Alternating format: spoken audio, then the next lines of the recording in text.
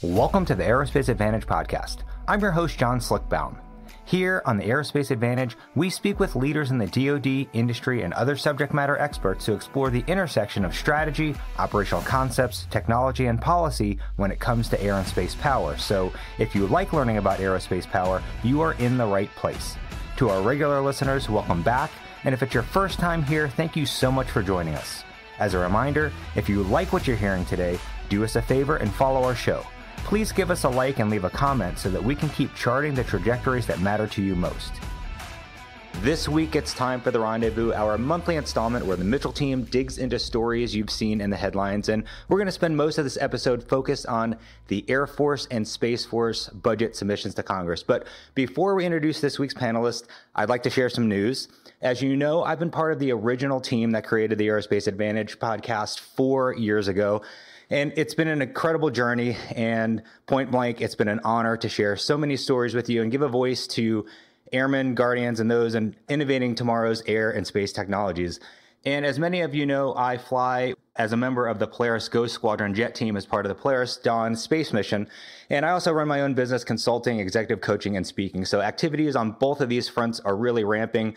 So the point has come where I need to relinquish the full-time reins of the Aerospace Advantage. And I will still be part of the team as a special correspondent, and we have some incredible content that's coming your way this summer. And it really is a bittersweet moment for me because it has been one of my favorite things to do to host this podcast every week, but this is the right call. So I really appreciate all of the support from this incredible audience over the last 4 years. So the good news is that I'm excited to announce that our very own Heather Lucky Penney will be assuming the full-time host duties, and she is a key part of what makes the Aerospace Advantage unique. You know, she brings the operator's perspective into the equation, not as someone who's just read the book about what we're discussing, but Heather's got this in spades. She spent years in the F-16, including multiple combat tours, and she worked in the Pentagon. She has also done a tour with the industry before her time at Mitchell, so she really provides a fantastic 360-degree view on the issues that we cover here on the Aerospace Advantage. And bringing that firsthand expertise is key, and that firsthand guardian perspective as well. So we'll continue to ensure that Charles, Jen, and General Chilton have a leading place in the lineup. So Lucky, I'm handing the keys over to you. Do not screw it up. Slick, thank you. I cannot give you enough gratitude for everything that you've done for Aerospace Advantage. You've given voice, again, to so many people, and you've done it with tremendous professionalism and insight. You just crossed the 175 episode marker a few weeks ago, and that is incredible. And you and I have been friends for years, and I honestly couldn't have thought of anyone better than you to have led this effort. I know I've got big shoes to fill, so we're going to love having you back when your schedule allows. Hey, well, Slick, as the leader of Mitchell Institute, let me chime in here. I just want to give you a huge well done for all that you've accomplished. You literally changed the air and space dialogue on so many important topics, and we wish you all the best in your future endeavors and look forward to periodically having you on in the future. Though I got to say, Slick, going out there and flying with the Ghost Squadron, I think we would all rather be in your shoes than sitting here in front of microphones. But before you head out, let's share the mic on this. It's going to be a standard demo do, and we've got a full house today. So to kick this off, I'd like to introduce the Mitchell Institute Dean, Lieutenant General David Deptula. Sir, welcome back to the show. Yeah, always great to be here, Slick. And we also have Anthony Lazarski, one of our Washington experts. And it's great to be here, and it's great to be with you on your last podcast. Thanks so much, Laser. And we also have Todd Sledgehammer with us today. Great to be back, Slick. And next, we're pleased to introduce Jeff Rawlinston, as Sledge and Laser have helped bring awesome insights regarding what's happening in Washington from an air power perspective. Jeff is a space power expert, and you did an awesome job last month on your first episode. Oh, giddy up. Thanks for having me back. And we've also got Charles Galbraith, one of our senior fellows for space power. Thanks. Great to be back. And we've saved the best for last. We've got our China expert, Mike J-Dam Dom, with us. Thanks, Heather. All right, Laser, let's start here. We had progress in Washington finally. The aid for Ukraine, Israel, and Taiwan finally passed the House and the Senate, and that's obviously been stalled for months. So what changed to break it loose? Washington is always about pragmatic political calculations. So what clicked this time? Yeah, I'm happy for progress, whatever progress gets made up here. I think I've been working in D.C. and with Congress for a long time, probably too long, and I've seen a lot of highs and lows out of Congress's partisanship. I remember once I was on a CODEL with SAS Chair John Warner, and we were flying to New Orleans in 2005 after Hurricane Katrina.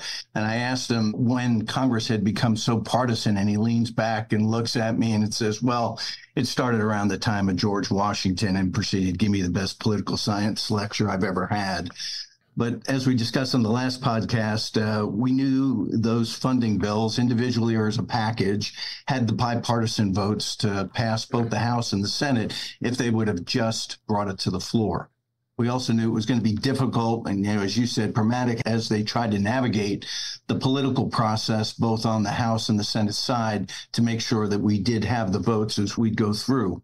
But what had really changed, and again, everyone on the call knows this, but if you look at the global environment, Iran's attack on Israel, continued Iranian proxy attacks, increased Russian attacks against Ukraine, was met by continued Ukrainian perseverance, increased Chinese aggression in Asia, and then increased cooperation between Russia, Iran, China, and North Korea.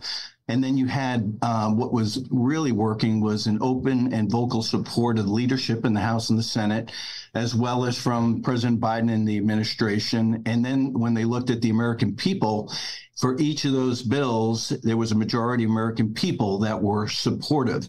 The other thing that played in is former President Trump, who has been outspoken on Ukraine in the past, did not come out against the package. So, and then the one last piece, because they were working border, and that's really what stalled us for about 6 months, the inability of Congress to come to agreement on any type of border bill, dropped that out of the package, and then that's what gave us the final package that got across the finish line. And then finally, House Speaker Johnson, he worked with both House and Senate Republicans and Democrats. He worked with the Biden administration to build the package, and he basically put his speakership at risk by bringing the bills to the floor. And the final votes, if you looked in the Senate and you looked in the House, the Senate was 80-19, and then every one of the bills voted individually. Over on the House side were over 300 votes. So now we have to see, okay, they return on the 29th, and we have to see what happens with Speaker Johnson, because Representative Green could move forward with her motion to vacate the chair. Congressman Cole says a very relatively small number of Republicans actually support that. There are 3 co-sponsors on her motion right now. But Johnson's going to need Democrat support to remain as the House Speaker. And while they haven't said they will or they won't, there's been indications that because of all the work he's done, they may support him in a way of basically not being present for the vote, not necessarily voting for him. So a lot of work, a lot of things had to come together, but big kudos to leadership, House and Senate. Well, Laser, thanks for that. And General Diptool, I want to bring you in on this because I've just got to ask you, why is this so important? You published an op-ed in Forbes about this one on the eve of the House vote. Yeah, I'm really glad that the House listened, paid attention to my op-ed, and came down on the side of doing what was right. It took them 6 months, but bottom line, Slick, is it all comes down to credibility. Russia launched the biggest war in Europe since World War II. China is pressing aggressively in the Pacific, violating international laws with no consequences. Iran has ignited numerous fires in the Middle East, and North Korea is pressing hard with nuclear weapons and ballistic missiles that threaten the United States. So we haven't seen this dangerous of a threat environment since the birth of our nation. And that might sound dramatic, but it's not an exaggeration. Between the post-Cold War drawdown, cuts made to the Air Force, Navy, and what would become the Space Force to fund combat operations in Afghanistan and Iraq have literally crippled America's capacity and capabilities to be able to handle this surge of threats all at once. So we need partners to have a decent chance of deterring our adversaries and checking overt aggression when it occurs. And the question becomes, why are allies going to stand with us if we won't stand with them when the chips are down? That's why these votes were so important. The money obviously provides direct support for incredibly important activities, but higher order issues were in play too.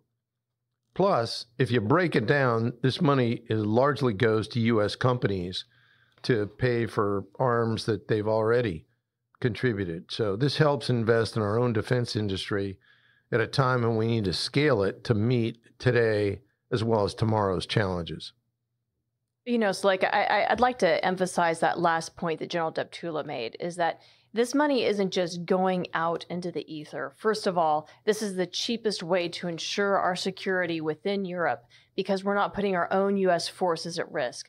But the second piece is we can look at this a little bit like a lend-lease program, right? We're not lending, we're not leasing, we are actually, providing those arms. But what we're doing is we are buttressing our industrial base. And that has been a key concern that I have had for a long time, is how thin our industrial base has come because we focus so much on efficiencies and smaller forces. And we have forgotten that in this information age of warfare, industrial age capacity still matters. So this is incredibly important.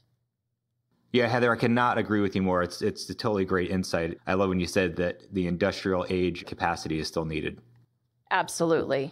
But let's pivot a little bit because I'd like to bring Sledge into this conversation about the Air Force hearings that have occurred since the budget release. Are there any notable takeaways in what Air Force leaders are saying? And what about member questions and reactions? That's a great question. I would say there really aren't any surprises. I mean, what the senior leaders of the Air Force and the Space Force have been saying is very consistent with what they have said publicly since, really the reoptimization strategy was announced at AFA in September of last year. From Congress, really no surprises there either. There's always going to be the parochial, I need more C-130Js in my district or state, those type of questions. And a lot, too, is taking place behind closed doors in classified sessions. So that's where the real work gets done, and it's really hard to have insight into what's going on there. But in the big picture, if you look at the numbers, it's about a 1% increase over what was enacted in FY24. But when you adjust that for inflation, that's a real cut in terms of what your purchasing power is. I would also say that what the senior leaders have said is, everything is consistent with the national defense strategy. It's using the operational imperatives as a framework to make the decisions on where they're going to allocate resources. But they've also been very straightforward that China is the pacing threat and time is not on our side. So there is a sense of urgency. And what does that mean? In a resource-constrained environment, you're going to have to make some tough calls and trade-offs. And what this budget reflects, and in the words of the Chief of Staff of the Air Force, is they've tried to maintain the minimum level of readiness that's required to allow them to modernize. And that modernization is taking place at the expense of procurement. That means fewer F-35, fewer F-15EXs, a lot of scrutiny on programs like Sentinel and the B-21. But there are some underlying enabling capabilities that we have to get right, whether it's ABMS, whether it's APNT, those type of new technologies, GMTI, et cetera. And then I think one of the most notable things that General Alvin has been saying is, if you look at the operations and maintenance accounts, the readiness, they've actually stabilized weapon system sustainment. So we're investing in those readiness metrics. And they're also investing more in flying hours, which anyone out there that's doing the job every day, if you give a maintainer the tools to do the job and you give a pilot enough hours to fly, they're going to be happy. So I think that's also very important. The other thing that really stood out to me was the emphasis on the ground leg of the nuclear triad. A lot of talk, both in the House and the Senate, both for and against the major recap program of the intercontinental ballistic missiles. I think the Secretary and the Chief of Staff made a very compelling argument that this is the cornerstone of national security, our deterrent posture. That's reflected by a lot of members of Congress as well. And in fact, Senator Fisher has a standalone bill that's the Restoring American Deterrence Act that I think you'll see marked and put in as an amendment to the Senate version of the NDAA so that the Sentinel program continues despite the review for a possible Nunn-McCurdy breach. But in terms of specific issues and reactions, I think just hit a couple here. I think the one that's getting a lot of attention is the way the Air Force is going to reoptimize for great power competition. And by Air Force, I mean the Department of the Air Force, so both the Air and Space Force. I think there's some skepticism over the way the organizational structure is going to play out, a lot of unanswered questions with the deployable wing concept. I think the Air Force got a pass from the members of Congress, but I think the staffs are really digging into what was probably a very poorly communicated plan.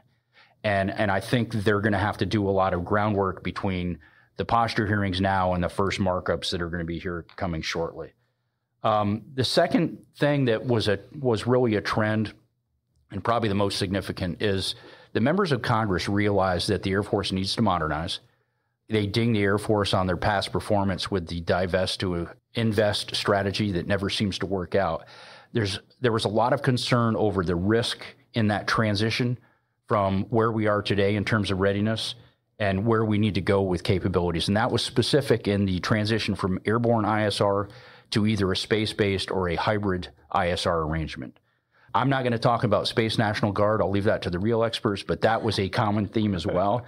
And then over in the House side, the House Armed Services Committee had a quality of life task force, and that panel recently published the report. That's getting a lot of traction. I think you'll see a lot of that in the National Defense Authorization Act. But the investment that it's going to take to meet the recommendations of the Quality of Life Task Force have really been largely ignored, and I think this is something we really need to watch out for. The 800-pound gorilla with the Air Force budget request is, if Congress is going to put a lot of money into the personnel account, it has to come from somewhere else. This is a zero-sum game. And as we all know, readiness is typically the bill payer for those fixed costs, and that really concerns me that we'll see, and I guarantee you Congress is going to add back F-35s. They're going to add back the big-ticket procurement items. So your O&M and your RDT&E accounts are probably going to be at risk there to make the books balance. I don't want to be the Cassandra totally on that. I think there's growing support within Congress, primarily within the appropriators, that the top-line defense budget under the Fiscal Responsibility Act is woefully insufficient, and that there's going to be some type of a move to raise that. I don't know what the numbers are or where they would invest that, but I think the Air Force needs to get in front of that and advocate that whatever top-line increase goes to address the challenges with our budget request so that the Air Force can get what it needs to meet the national defense strategy. And then finally, just kind of paint a picture or put a timeline on it here. Most of the posture hearings are complete. We're getting into the markup season. The House Armed Services Committee will mark their version of the National Defense Authorization up in about 3 weeks, so the week of the 20th of May. The Senate Armed Services Committee will follow suit the week of the 10th of June, and the appropriators will be, plus or minus a few of those. So things are starting to move forward quickly.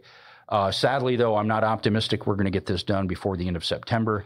I think nothing meaningful in terms of legislation will happen until after the election. But to quote Winston Churchill, democracy is the worst form of government, but is better than all the others. And this is the world we live in. So I hope that answered your question, Lucky. Sledge, there is so much there to unpack, and I wish that we had more time to go into each one of those issues because I know that they're crucially important, and our audience is interested in all of those.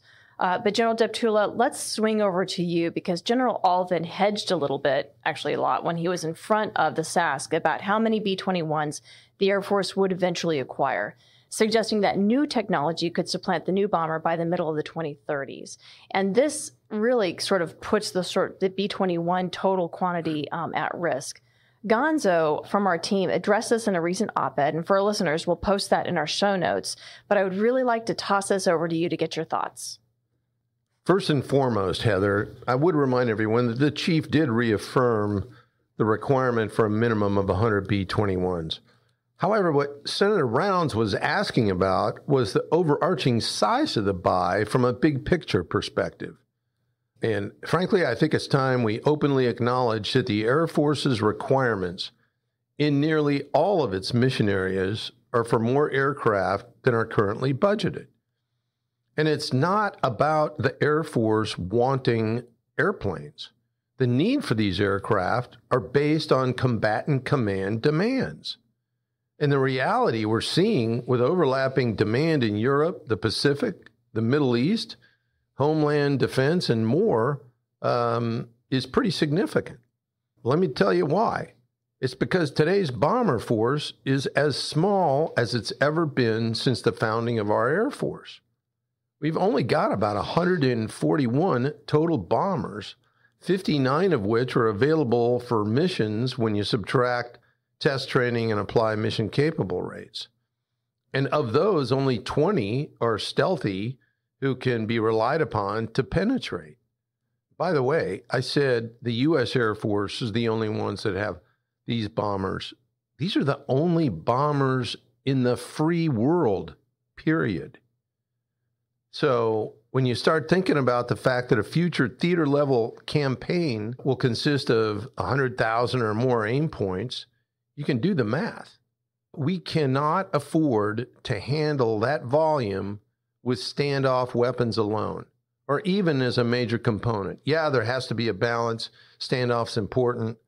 But even those weapons have survival issues. Look at what we in Israel did to the Iranian standoff attack with drones, ballistic, and cruise missiles a few weeks ago. We eliminated it, period, dot. So let's turn to the notion that technology will someday supplant every weapon system. Sure, that's correct, but that day is not in 10 years or even 20 or 30. Let's put that thought into context. The B-52 just celebrated the 72nd birthday of its inaugural flight. And guess what, folks? There are a lot of new technologies that came on the scene since 1952, but the B-52 remains the backbone of the free world's bomber force. So I imagine that we'll still have the B-21 flying around in the last quarter of the 21st century, particularly if Air Force budgets in the future continue to be as anemic as they are today. Recognizing that the B-21 is doing amazingly well on cost and schedule, it's time to realize that success and plan on buying as many B-21s as real-world requirements dictate.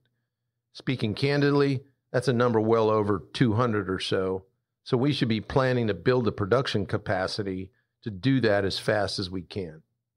Well, sir, thanks for that breakdown. And this is why the Mitchell Institute exists, to make sure that we're supporting airmen, especially emphasizing these requirements. And I know that we're also really doing a lot in space. So, Jeff, what about Space Force developments on the Hill? Anything interesting from these hearings?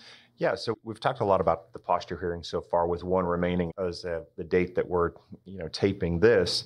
But we've talked about before the three themes of the Space Force FY25 request: avoid operational surprise, deter attack against U.S. interest, and prevent an adversary from using space to attack. I'd like to focus on a commercial theme, as I think we're going to get into that a little later in the conversation. But both the DoD and the commercial space strategy by the Air Force were released earlier in April. So we'll focus some of the comments that have been coming up in the posture hearings towards that noticeable consideration of a commercial integration effort. Now, listeners may recall that the 24 appropriations created a new program element in the Space Force RDT&E budget called Commercial Services, and allotted about $50 million towards that effort. $10 million of that was for space-based monitoring over the Southcom AOR, and $40 million for combatant command-directed surveillance, reconnaissance, and tracking services. Now, that line is not present in the FY25 request, but I suspect we'll see some additional congressional action on that end before, and hopefully we'll see the FY26 budget request fully articulate how the Space Force is going to implement some of their commercial strategy aims. Now, in the joint written statement provided to the committees, which they presented the four posture hearings, General Saltzman highlighted that the Space Force is a technical service, and the Space Force depends on strong industrial base, and that the Space Force 25 budget is dedicated to commercial space services, which will help reinforce and energize the space industrial base our nation depends on.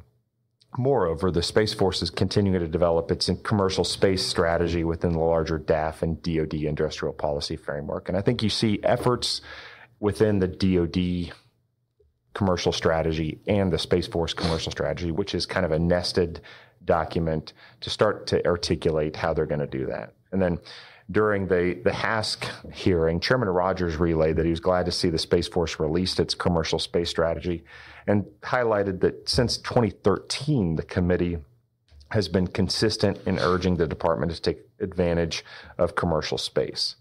Back then, it was SATCOM, and now it's evolved into a wider mission area. Ranking Member Smith also commended the Space Force pivot towards leveraging more and more commercial space capabilities. So you can see congressional leadership is very invested in seeing how the Space Force is going to actually, leverage commercial capabilities. And then crucially, the last point the chairman made on partnering with commercial entities, that our great advantage, that is our great advantage in the country. Whatever the Chinese may be doing with their defense, they do not have the private industry on our level of innovation. And then during the SAC-D hearing, Senator Shaheen asked some questions on the reliability of commercial services during conflict. There's the perception that commercial sometimes may not be available as we go through the full spectrum of conflict. And General Saltzman highlighted the contractual and legal terms of satisfying contracts with Space Force, citing some of the baseline discussions regarding the ongoing commercial augmentation space reserve effort that many of our listeners are tracking. And then finally, interestingly, during the SASC hearing, Senator Tuberville of Alabama asked the CSO about the $20 million requested for space access, mobility, and logistics. There's $16 million requested for on-orbit servicing, mobility, and logistics, which the CSO highlighted the need to use that funding to study the military utility of dynamic maneuvering concepts. And of note, the remaining $4 million in that budget request in the SAML line was requested for rocket cargo point-to-point delivery. That's an interesting add, as the Air Force has $54 million requested in the budget for their rocket cargo. So I think we'll see some congressional actions on whether that stays in the Space Force budget side. Yeah, Jeff, thanks so much for that breakdown, especially with the commercial side of the house. It's really interesting. And Charles, I'm sure you have some thoughts to add here as well. Thanks, Slick. And yeah, absolutely. I think Jeff did a great rundown of the topics that were both at the HASC and SASC hearings. I just wanted to amplify a couple. On the commercial side, both the DoD and the Space Force released their commercial strategies recently. And it was interesting to identify not only what mission sets were most attuned to commercial providers, but also what steps the Department of Defense and the Space Force could take in preserving those capabilities in the event of a conflict. So I think both of those documents do a very good job of providing some additional vectors to some efforts that were already well underway in the integration of commercial capabilities. So I think we're moving in the right direction. One of the things that jumped out to me, though, during the HASC hearing was the beginning of General Saltzman's comments and towards the end. So his opening statements, he talked about the Space Force being purpose-built for great power competition and how it's their responsibility to contest and control the space domain. But then at the end, when asked about the impacts of the basically decreasing budget for the Space Force, what areas are being impacted, it was those very space control capabilities that are required to achieve the contesting and controlling of the space domain that General Saltzman thought were coming on the scene too slow or not with enough capacity. And so basically, the decreasing budget for the Space Force is keeping it from doing exactly what it was created to do, to secure the space domain so that we can use it and our adversaries can't use it against us. I think that was pretty telling. And I'm not sure a lot of people picked up on that because it was at the beginning and the end of the overall hearing. So very interesting times. Charles, I think what you bring up regarding decreased budgets for both the Space Force and the Air Force having an adverse impact on its ability to fulfill their core missions, of which the entire DoD relies upon. If you don't have an Air and a Space Force, you cannot have a joint force.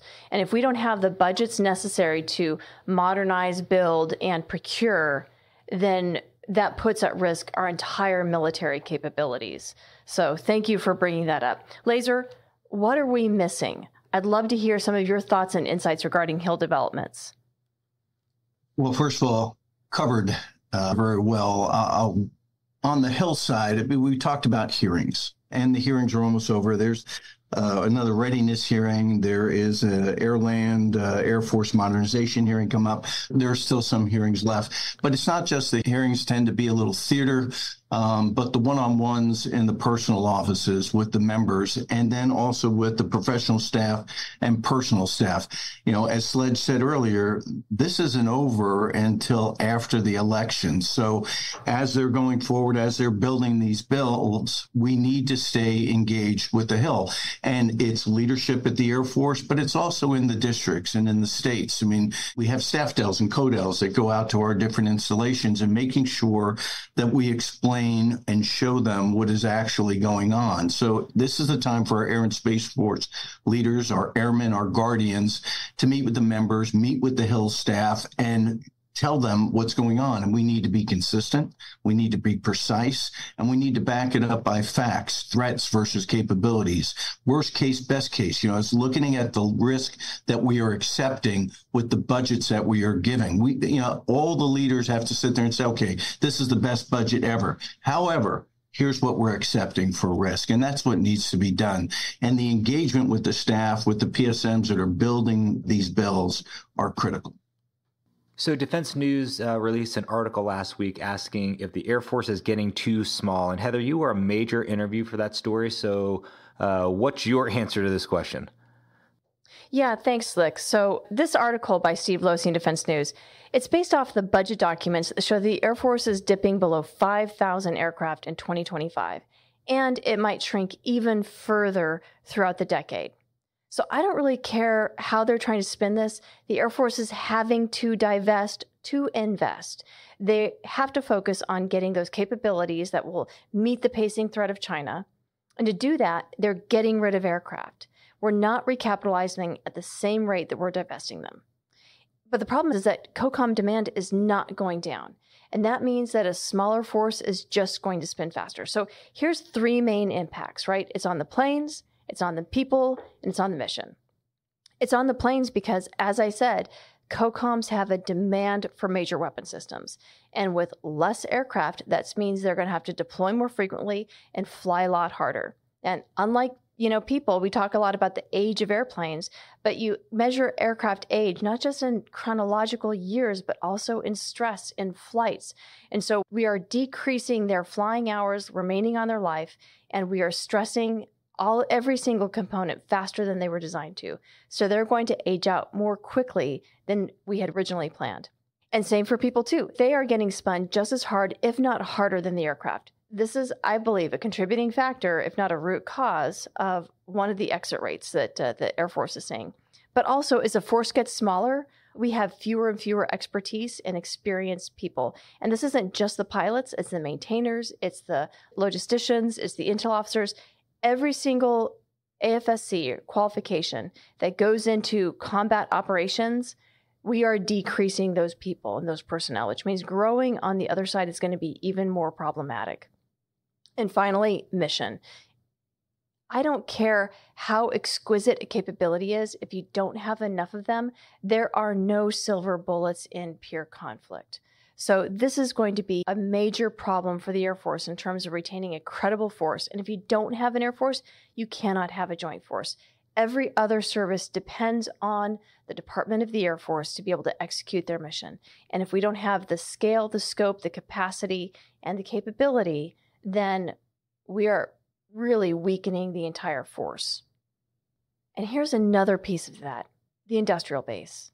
Now, I know when you take a look at stock prices, it seems like the primes are doing pretty well, and they are. But when you take a look at the industrial base writ whole, it is already thin and brittle. Now, I know that the Department of the Air Force is investing heavily in the operational imperatives and looking at the capabilities that will be necessary for in 2035. But you know what? Nobody really grows and makes profit off of research and development. And this especially impacts the sub-tier suppliers. That's, long lead items, manufacturing materials, the subcomponents. These are the mom and pop shops that our nation depends upon. And if we haven't learned anything from what happened in Ukraine and when we tried to surge the production of munitions, this is going to have a major impact. You cannot surge the production of major weapon systems. So if we are not recapitalizing at a rate that we're divesting the aircraft, then we are really weakening ourselves for when the time really comes.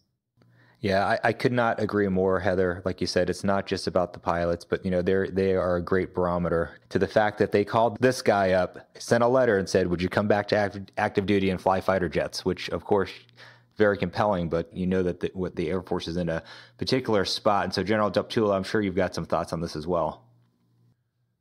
Well, Slick, you've heard me say this before, and I'll continue to say it over and over again because Unfortunately, too many people in our nation are not aware that our existing Air Force is too small and too old to meet current missions, much less the additional challenges of the future.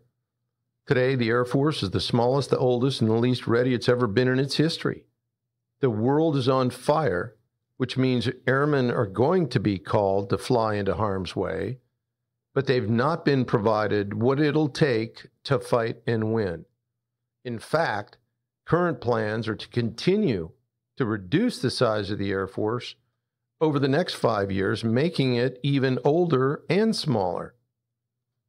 The Air Force is in a force structure nosedive, and the question is, when will it recover?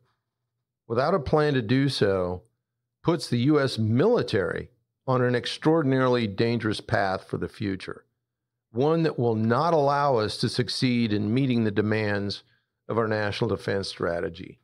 And that means risking a loss the next time we have to go to war or fight our next major regional contingency.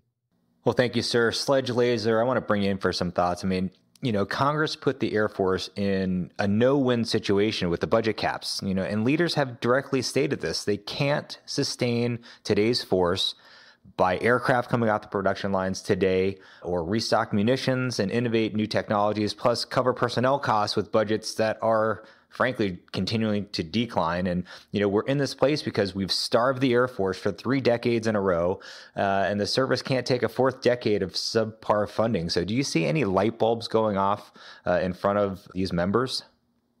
There are some light bulbs going off, but not enough. And at this time, we're not going to see any changes to the FY25 defense budget. Sledge talked about this earlier, because those decisions are going to be pushed off until after the election.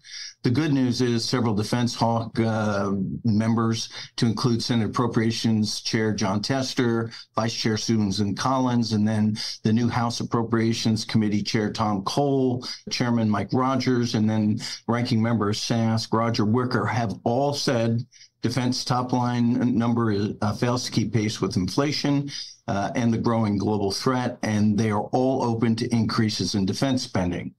But that is not going to happen. I mean, now, and Sledge had said this also, the authorizers may mark up higher, but we're not going to see the approach bills until after the election, until after we know who's in the White House, who's in the Senate, and who's got control of the Senate and the House. Now, and I talked about this earlier, okay, our leaders have to support the president's budget, but I think they can do so, again, getting to what Heather said about explaining, hey, listen, this is what we can do. We're going to execute our mission, but here's the risk, and here's the increased risk if you continue to cut force structure and assets and push off modernization. Sledge said it, and Heather said it, we live in a fiscally constrained environment. Therefore, we will accept more and more risk unless we can turn that around. The one interesting thing is Congress is arguing over 27% of the federal spending, discretionary funding, and they don't touch the other 73%, which is non-discretionary, entitlement programs, Social Security, Medicare. And the U.S. will spend $870 billion in interest just on our debt, which is essentially our defense budget. So we've got to get the message out. It is resonating, but we don't want to sound like a broken record, but we do need to make sure that we get the message out on what the impacts and what the risk is to the nation, not just to the Air Force.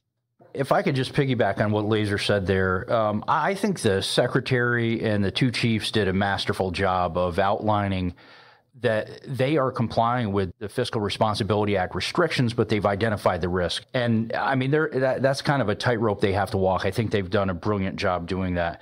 And Slick, I really like the way you phrased this question.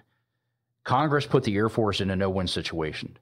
I mean, the executive branch requests, but it's up to Congress to constitutionally provide for the common defense. And to answer your question, so I think a lot of this lies at the feet of Congress, but I think to answer your question, if there were a 12-step program to solve this problem, we may be at step 1 where we're identifying the problem. I think people realize, but as Laser said, we've got a national debt problem, deficit spending every year. Something has to give, so there's a lot of tension there. But this is going to take courage on the part of Congress to step up and say, we have to go after mandatory spending. We have to prioritize the national security of the country. And we need to make sure that we maintain our long-term economic power. And you do that by having either surplus or at least balanced budgets. Gentlemen, thank you so much for those perspectives. Very wise words. I need to pivot the conversation, though, back to space. So, Charles, an article came out a few weeks ago talking about changes in the International Traffic in Arms Regulations, or ITAR for insiders, regarding space technologies. What does that mean, and why does it matter? Yeah, thanks, Heather. So it was at the Space Symposium, Chirag Parikh, who's the executive secretary for the National Space Council, announced that the State Department and Commerce Department would consider what technologies needed to move from that ITAR list over to the commercial control list. And while that sounds like a bureaucratic triviality, it's really actually pretty compelling because items that are on the commercial list are much easier to sell to our partners and allies than items on the ITAR list. So this could create some potential huge implications for our U.S. industrial base, as well as the capacity and capability of our allies and partners going forward. I mean, this could have some significant ramifications for what type of capabilities our partners are going to be able to have and how we can integrate those into a coalition operation in the future. So I'll be very interested to see how this unfolds over the summer. They talked about having something announced in the June timeframe, and probably it'll carry on over into the summer as well. But there could be some significant changes to ITAR that really we haven't seen since the early 2010s. So over a decade since we've taken a good look at what technologies can be put on the commercial list. And certainly technology has advanced considerably in the past decade. Absolutely. Technology is not the pure domain of the United States of America. And the more that we can knit our partners and allies together, it's really important. So it's exciting to see the potential for these ITAR reforms for space coming at a time, especially when the Space Force is beginning to expand its roles and missions and really maturing as a service. Now, there were also some news about Russia pushing back on limiting the use of nuclear weapons in space. So what's up with that?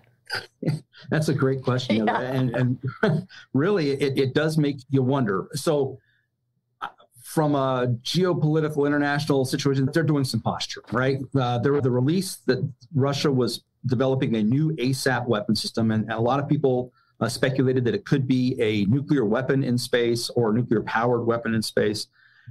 But just as a reminder, the 1967 Outer Space Treaty, to which Russia is a signatory, prohibits the placement of weapons of mass destruction in orbit or on celestial bodies. So all this vote in the UN was to basically reaffirm that stance. The fact that Russia wasn't willing to reaffirm that stance, I think, sends a huge signal. It signifies that we can't count on them to adhere to the policies that they've agreed to in the past, the international norms that they've agreed to, and they're going to continue to be belligerent and potentially hostile going forward. What was also interesting about this is China chose to abstain from the vote.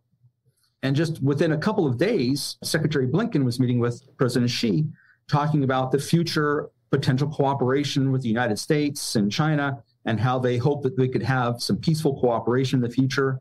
Well, here was an opportunity for China to step up and say, you know what? We agree that space should be kept free from weapons of mass destruction, and vote in the affirmative to reaffirm their commitment, because they're also signatories to the Outer Space Treaty, but they chose to abstain. Instead, that seems to indicate that they are aligning more with the Russian belief of, we're going to keep all of our options open to us as we go forward in this uncertain time, because, their rhetoric is the United States is the one that's being hostile. But of course, Russia and China, are the ones fielding weapon systems at an incredible rate to attack our space capabilities. So again, interesting times that we're living in, where two major powers in space are either being silent on nuclear weapons or saying they won't continue to reaffirm opposition to nuclear weapons in space. Well, Charles, I would say that silence is deafening regarding the message that they're trying to send there. Absolutely. Speaking of interesting times, what about the Space Force's plan for members of the Air Guard who are space professionals? And so what's in play? And you and I have had a lot of conversations about this. What do you think about it? Yeah, so It's calmed down, I think, in recent days, right? But a few weeks ago, there was some really contentious language being spouted around and almost apocalyptic rhetoric about how this would destroy the Air Guard as we know it. So what's at play here is there's really three options. There are about 500 or so military members in the Air Guard that are performing space operations missions. These are counter space capabilities, these are space intelligence, and in some cases, space operations. We could keep them in the Air Guard, but then that creates this confusion about, we have an independent service now for space. Why isn't there a Space Guard? Which then is the second option. Let's create a Space Guard specifically for these, again, 500 or so people so that they can be under a parallel organization to their counterparts in the Air Guard. But there's a third option, and that came about as a result of the Space Force Personnel Management Act, which basically does away with active duty, quote unquote, and creates a possibility to have full-time and part-time members. This is the approach the Space Force is leveraging for the reserve component, and the Space Force would like to do the same thing for the Guard. The DoD is actually doing a study right now, and the results of which should be coming out any week now, to look at these options. At the end of the day, we've got to make a decision about what to do with these 500 or so members and the mission they perform. We've got to make sure that whatever we decide, it provides the most combat credible force that can be integrated into the joint operations as quickly as possible in the most effective and efficient, cost-effective way possible. So it'll be interesting to see how this evolves as well. But those cries that this is the end of the Air Guard as we know it, I think are really an over-exaggeration of what's at play here. Again, about 500 members, maybe a little more, but certainly less than 600 that we're looking at bringing into the Space Force to integrate into the one service. Yeah, I'm not sure that we're really hearing that this is the end of the Air Guard as we know it. And I think we can also agree that the space mission is only going to grow. So 500 people might continue to grow. But yeah. Jeff, I'm really curious. You've got to have some perspectives here too. Yeah, I think at the end of the day, the most important thing that's going to come out of this discussion is the resourcing to accomplish this mission. And so, like Sledge was saying earlier, right, the force optimization plan has to mature to include the resourcing for these personnel. And this provides both mission clarity and personnel clarity and how we're going to scale as a Space Force. So I think that is going to be one of the tests as we go through the markup cycle to see how the congressional leaders really look at this, where they're putting money towards it, and then how we can execute it smartly to take care of the professionals doing this mission, and then to continue with a force structure discussion that makes sense. Absolutely. And the devil's going to be in the details. Yeah. So I think this is probably a conversation that we need to keep in mind. But before we land on real firm opinions there, we need to understand exactly how the Space Force is planning to execute it, how the personnel policies will be implemented, what part-time actually means, what DOTMA and ROTMA will end up doing. So there's a lot of stuff here that is churning under the water there. I think this gets pretty emotional pretty fast. And we just got to have the Space Force has to have the latitude to execute a personnel plan in accordance with its force optimization structure. We've also had some other big announcements this week. The Air Force down-selected to General Atomics and Anduril for the first iteration of CCA, or Collaborative Combat Aircraft, development and production. General Deptula, what are your thoughts on that? Well, first, I'd like to offer my congratulations to both the companies. We understand that the Air Force wanted to down-select to 3 firms, but once again, budget caps limited that to 2. The bottom line here, Heather, is Mitchell Institute's been a major supporter and fan of this notion of collaborative combat aircraft for quite some time, mainly because the Air Force needs to get mass. It needs to restore the capacity deficit that is facing it, as I mentioned earlier. And this is a really promising vector in that regard. That said, to get to mass, these aircraft need to be developed at a reasonable price so they can be bought at scale. Now, the companies that were picked, pretty interesting.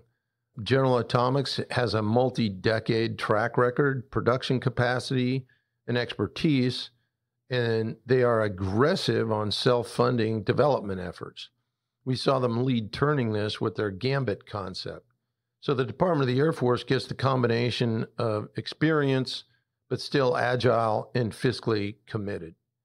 Anduril is clearly the new entrant and has a very promising set of ideas and conditions as well. So if the Air Force wants a bigger set of vendors, this was an opportunity to net that goal.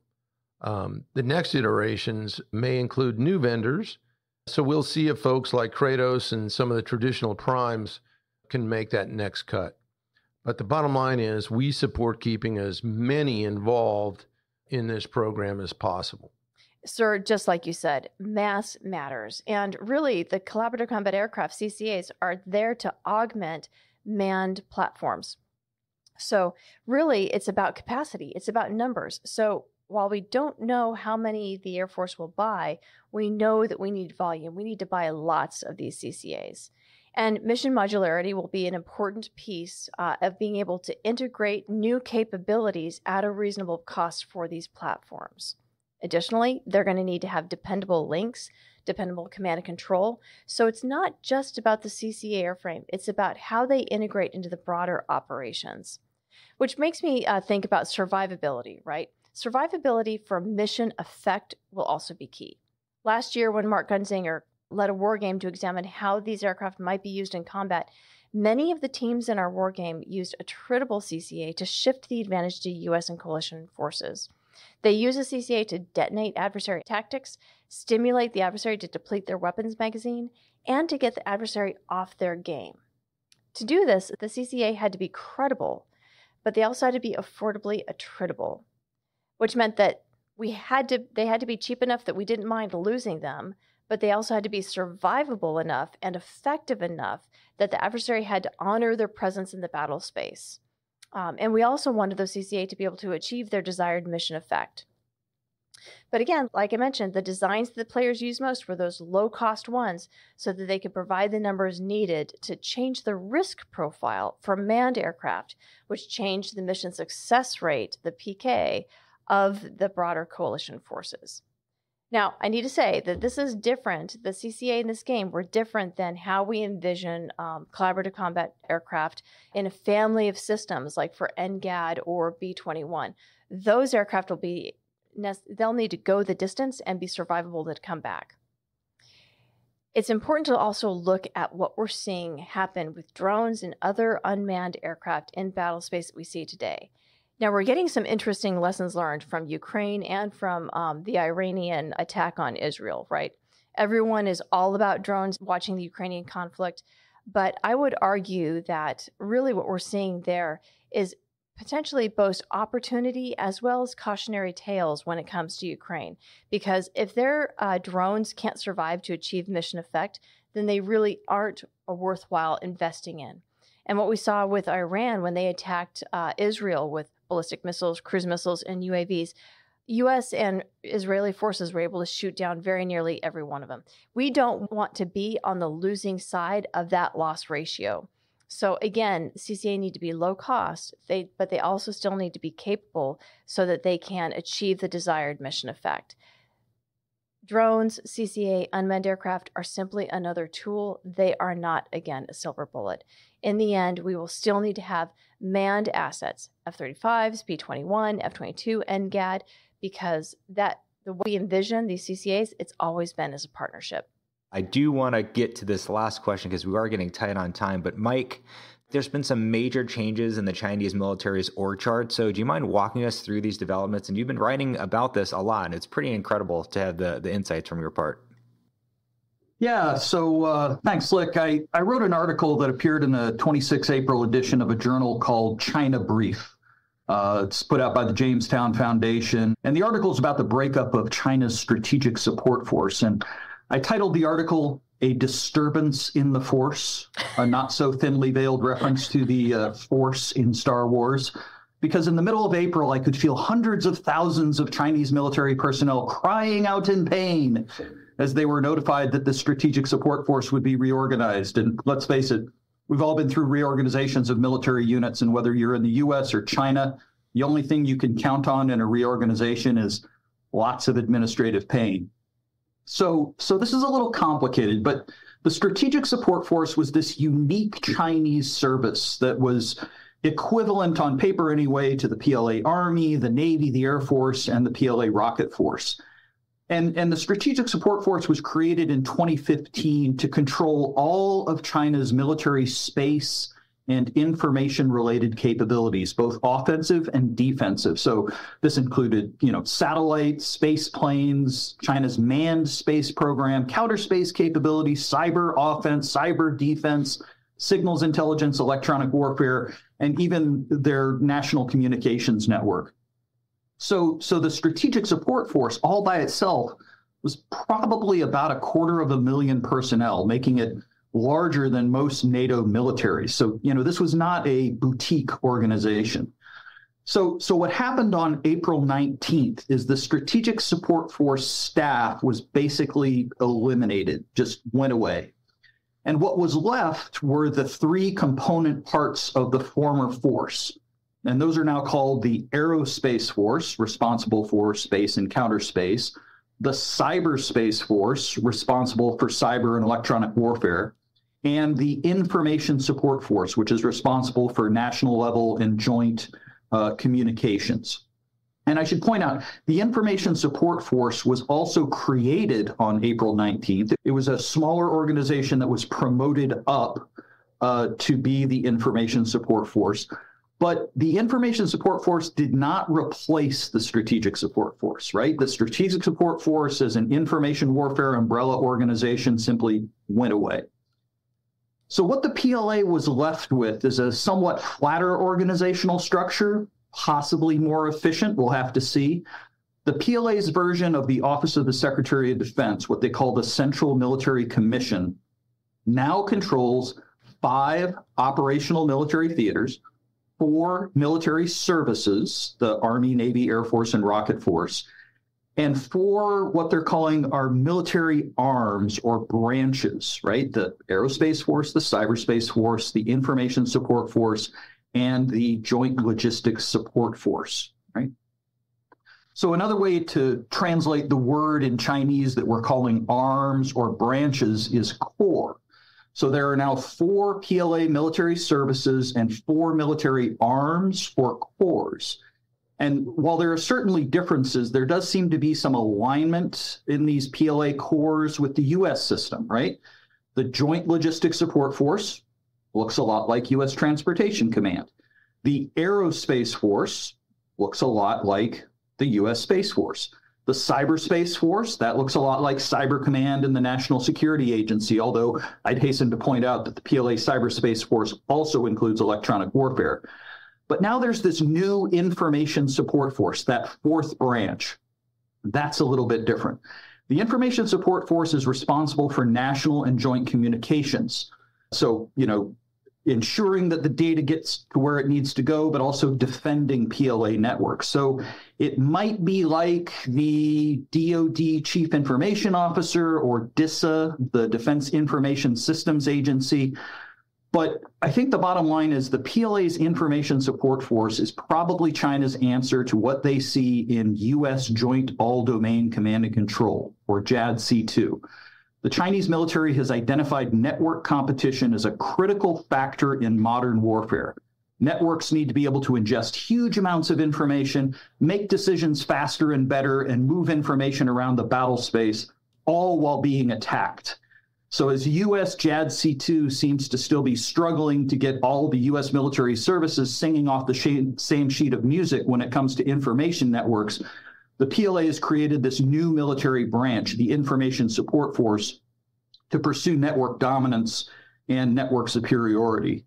So it's still early days. We have yet to see how this whole PLA reorganization will play out, but we'll be standing by here at the Mitchell Institute to explain things as they develop.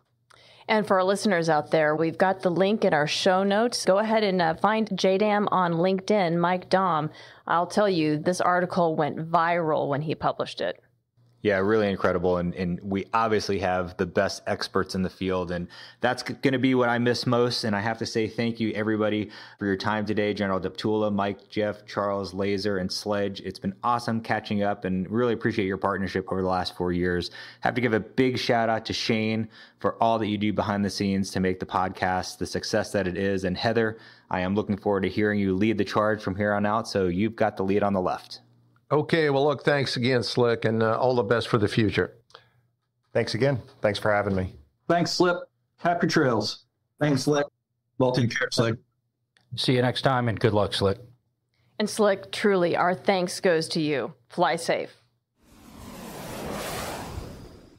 With that, I'd like to extend a big thank you to our guests for joining today's discussion. I'd also like to extend a big thank you to all of our listeners for your continued support and for tuning into today's show.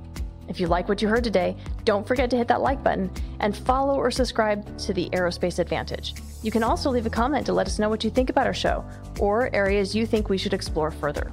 As always, you can join in the conversation by following the Mitchell Institute on Twitter, Instagram, Facebook, or LinkedIn, and you can always find us at mitchellaerospacepower.org. Thanks again for joining us, and have a great aerospace power kind of day.